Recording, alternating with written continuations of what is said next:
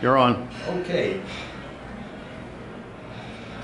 The FAA, in its wisdom here about 15 or so years ago, decided to give awards to persons who held pilot certificates and mechanic certificates.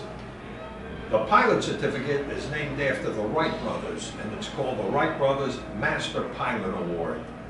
And for the mechanics, we have the Charles Taylor Award.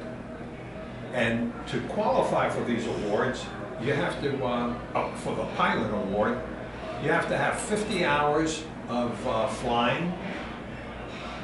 They are no violations and predominantly accident-free.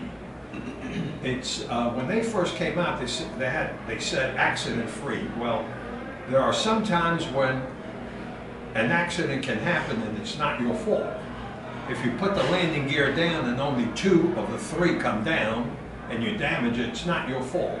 But if you forget to put them down, it's your fault. Different story.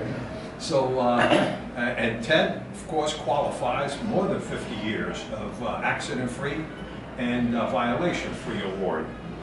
So, want to present this to you, the Wright Brothers Award. Thank you very much. Thank you. Go! Any comments from Ted Harp? Well, I thank you, all you guys for being here. While you were talking about that, I remember when I was working for the Air Flying Service in Baton Rouge. Maybe I lied about the accident, but I did crack the windshield out of a 140 one time. I would push them in and out and oil them and gas them, and I was pushing one in the hangar one night, and I spun the wing around and spun a 140 around and poked the wing through the windshield of United Gas, the guy that flies the pipelines. Yeah. They had Luscombe. Your father was a real prince about that. He didn't even chew you out. My buddy didn't fire me. Another award that comes with this, or presentation, is a tie tack with the Master Pilot Award, and another tack. It's a lapel pin, but it could go to Mrs. And it does.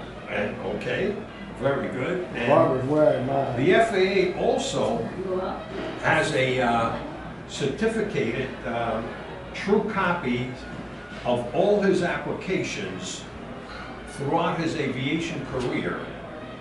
And they are certified true copy with the blue ribbon here.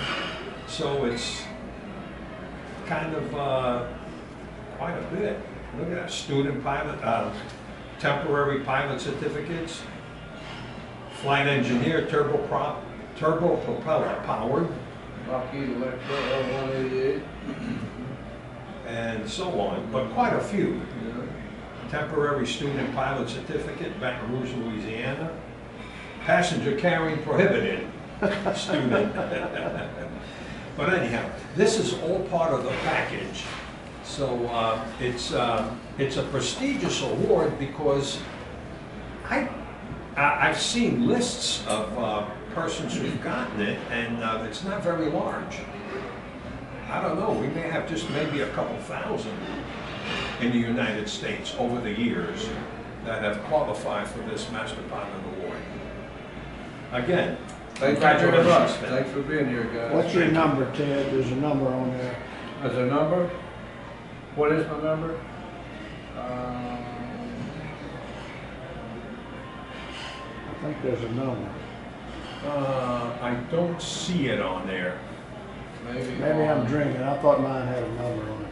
No, I don't see it there. But you got a lot of stuff. Yeah. Brings back some memories. There'll be, I don't know if it'll be my Navy days in here too? I don't think so. It's just FAA days. Oh.